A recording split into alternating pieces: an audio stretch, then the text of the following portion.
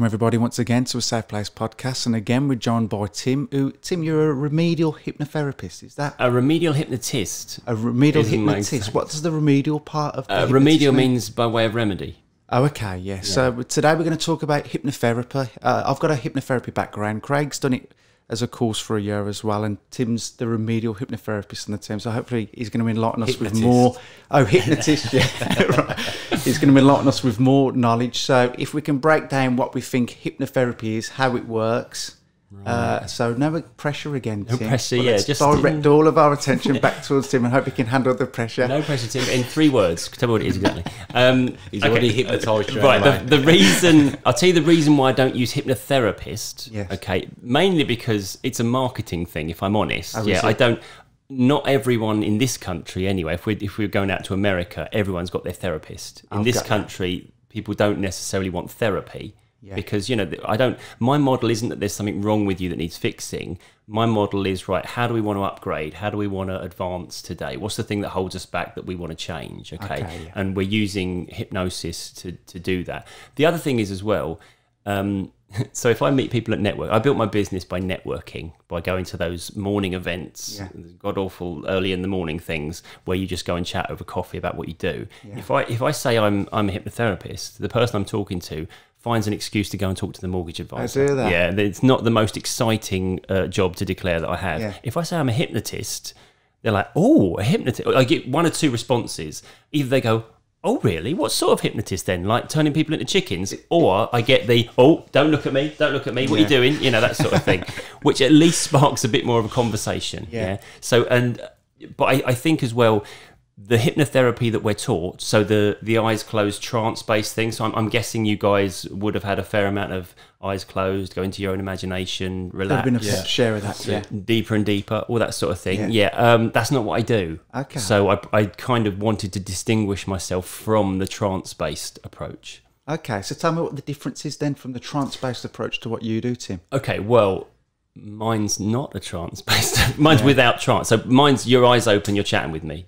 You don't drift off to sleep. I have a problem with the model of hypnotherapy that says we're going to put you into a sleep-like trance state. Yeah, I know it's not sleep, and we could talk about that again for a while, couldn't we? And for those of you that are watching that I don't have a hypnotherapy background, it isn't sleep like when you're asleep in your bed. It can be, to be fair, if you go unconscious in the process, but it's really meant to be a backing off of the conscious awareness more than a drifting off completely. But anyway, the problem I have with that is that anyone that works therapeutically will know the whole purpose of our therapy is to empower the client. So to get them to realise this wasn't me doing anything to you, this was you working out the puzzle, solving it for yourself and moving forwards, okay? Yeah. But then, of course, at some point in a hypnotherapy session, we say, right, lay on the couch, close your eyes, drift off to sleep. When you wake up, it'll all be fixed. Yeah. And that's not tremendously congruent with the empowerment idea. So as much as the hypnotherapist says, but it was you that made those changes, well done, the client's going, I don't remember doing anything. I wasn't really there, was I? And also that you get 1 of 2 responses when you do a hypnotherapy session with somebody. They open their eyes and they either say, oh, I don't think I was hypnotised because I could hear everything you were saying. Or they say, oh, I don't think I was hypnotised because I don't remember any of it. I think I just fell asleep. Yeah. And you kind of have to convince people that they've experienced something hypnotic according to their pre-framed idea of what hypnosis is going to feel like. Yeah. So it just brings a lot of problems. So I decided to get rid of that side of it and work on the fundamentals. And in answer to your question, freaking long way of going round about it, wasn't it? Yeah. Hypnosis for me is inducing a state of subconscious dominance. Okay. Okay. And what do you mean by that, subconscious dominance? I thought you might ask me that. Thank you very much.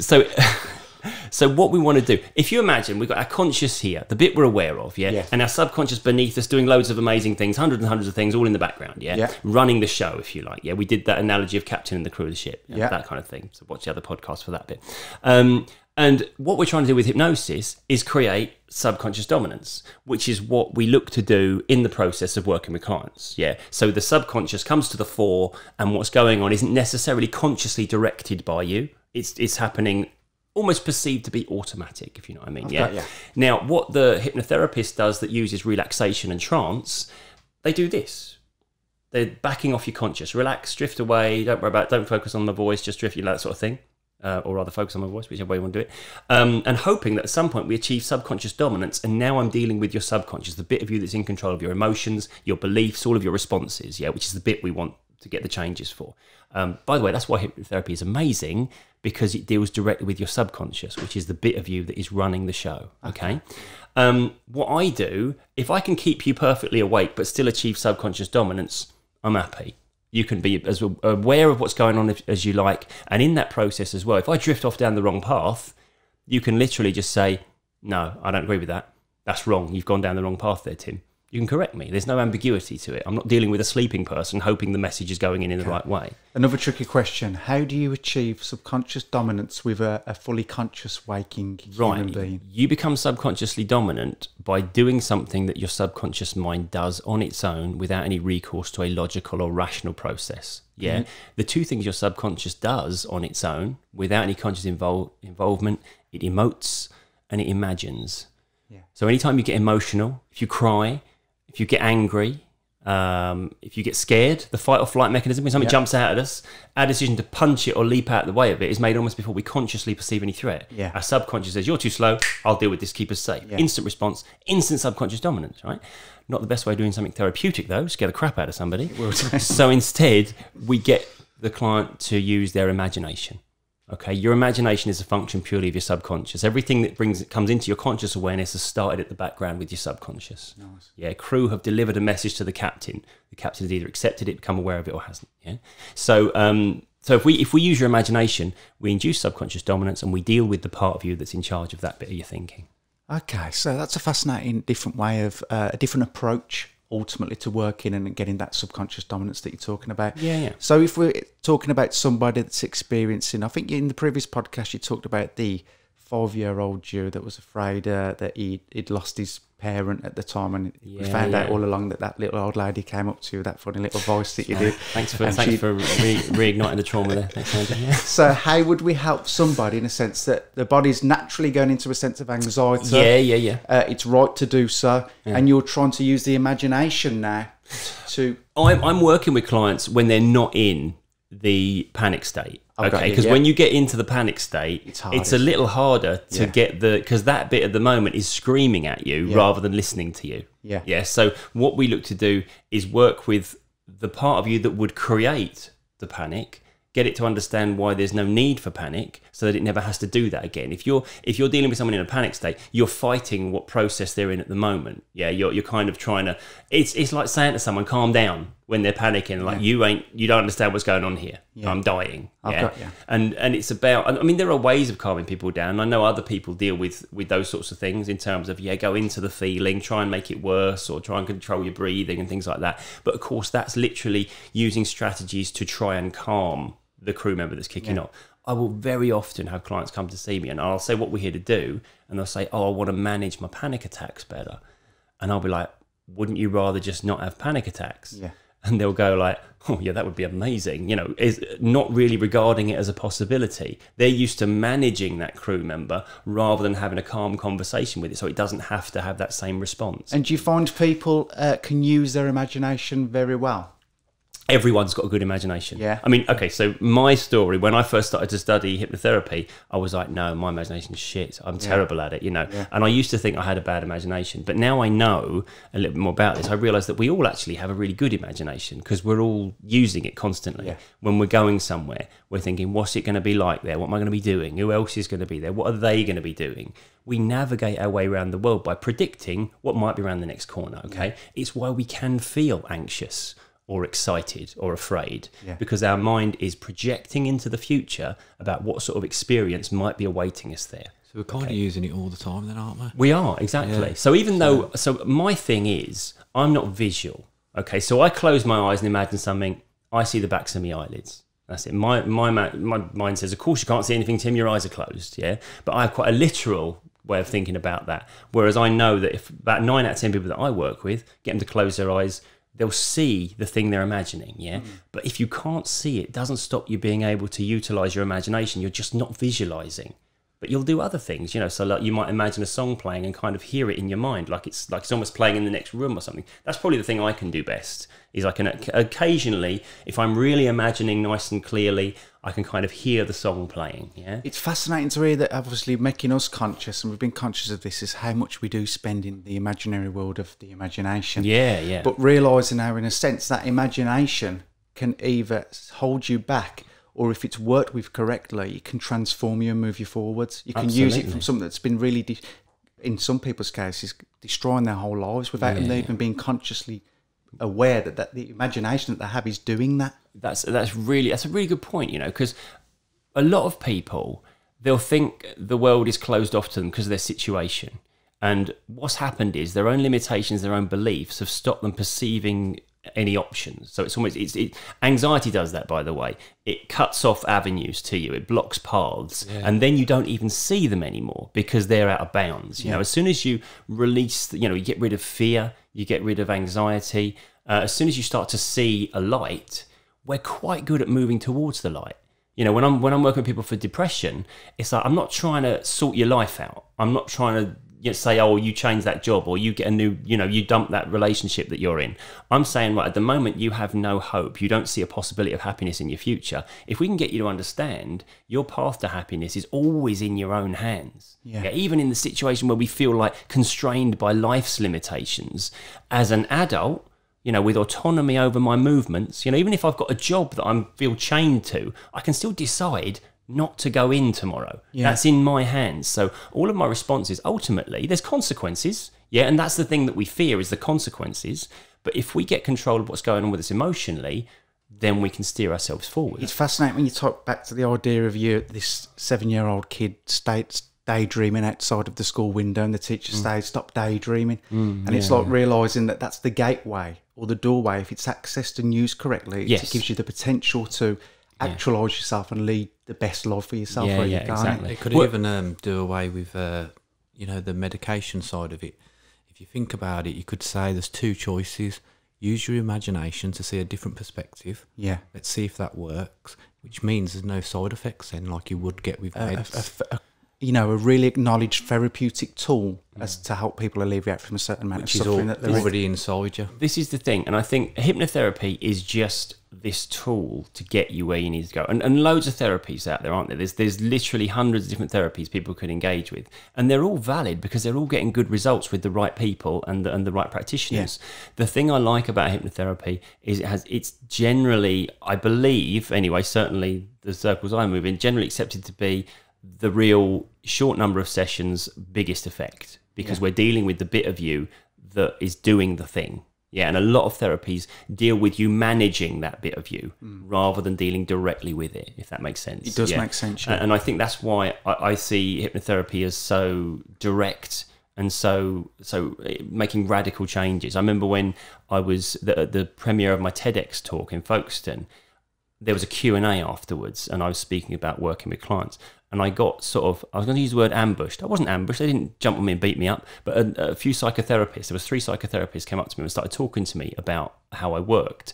And they were really, really lovely and polite, because I don't think I slammed psychotherapy in my talk, but I was very much like, this is a different way of approaching it. Yeah.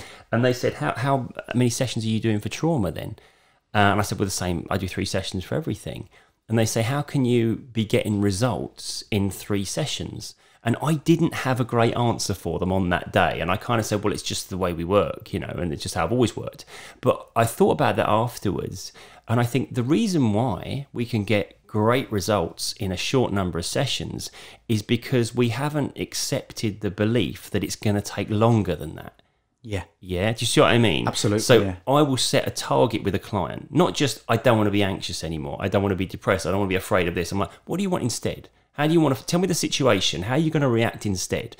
Because if we can ask your subconscious, you know, the crew member, that's what we want from you, it will either say, okay, I'll do that, or I can't, and here's the reason why I can't. And then that reason, right, that's what we're talking about, isn't it? That's what we're addressing. Because change, I don't think any therapist in the land will argue with the idea that change, learning happens in a moment. We learn very quickly. Yeah. We don't know when that moment's going to be when it comes to working therapeutically and getting change, but we're trying to bring it forward to the earliest possible moment. Yeah. When maybe with counselling and psychotherapy, we're not necessarily working on that framework. We're exploring the issues. We're kind of talking around it. We're waiting for the person to receive their revelation about it. Whereas if we target, if we laser guide it, then we'll very quickly realise what, if we can get it, great. Let's ask for that change. If we can't, we'll very quickly realise what we're running into that stops us getting there. And then we can deal with that. Do you believe that, some people believe in certain things and it works for them, and it might not technically be the thing that's working for them. It might be the fact that they just believe that this is working for them. Like, you have Reiki and you have going to the doctor. He's given me this tablet and it works now. Yeah. Do you have a problem with your clients where they don't believe in hypnotherapy, so you hit a brick wall there? Have you had that? Well, here's the thing. I stopped talking about hypnosis and hypnotherapy in my sessions years ago. So even though technically speaking, if I want to talk to my insurance company, I'm doing hypnotherapy, but because what I do isn't framed as your average person in the street recognises hypnotherapy. There's no eyes closed, relax, drift off. There is just talking directly to your subconscious. And I think I don't necessarily hit those barriers because it's a very different method. I'll have people come to me and say, I've been to see a hypnotherapist before. I don't think I'll be hypnotised. It didn't work for me. I'm like, that's okay, because I guarantee what you did, we're doing something different here. Yeah. And also, I do think it's less about the method. It's more about the practitioner and the client. Is there a connection there that's going to facilitate change? Yeah. Are they accepting what you're saying? Are you hearing them? Are you understanding them to the degree where what you feed back to them is open to be accepted? So almost in a way, you get them to believe in you, not necessarily the tool you're using. That's a really good way of simplifying that long explanation I just gave you. So again, it's been another enlightening podcast in terms of knowing the difference between what a hypnotherapist does and a hypnotist. And also, for me, hearing Tim talk about what you do with working with the imagination and making me conscious again of how much of an important thing it is that I've got going on inside of this head of mine that can push me forwards or hold me back in life. Absolutely. I think for the sufferers as well that we do this podcast for, it's like, if you think about certain scenarios that you get into and you take some without knowing the truth of the reality, or somebody didn't say good morning to me, and you believe that they don't like you, they've fallen out with me, it's because I was late for work. And the truth is they could just be not have even seen you. That's imagination working right there, isn't it? Absolutely. And you can use it to have a perspective of, I'll go and check if they're okay. A different alternative to the reality that exists. Well, this is it. We don't see, we don't experience the world. We experience it through our filters. And that's an important thing to remember. People will often say, well, of course I'm depressed because of X or Y that happened to me. Of course I'm anxious.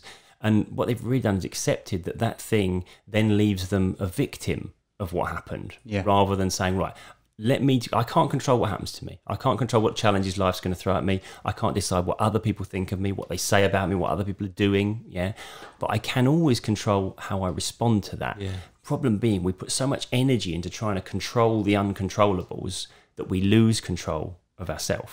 And that's why it's always going to be the solution to start to think, right, what can I do to change that's going to help me feel better about this situation? So that's a lovely way to bring us to an end. And anybody that's watching that would love to get involved with working with Tim, we're going to put all of Tim's information at the bottom of the description section of the YouTube channel. And once again, Tim, thank you ever so much for coming in. Absolute pleasure to be here.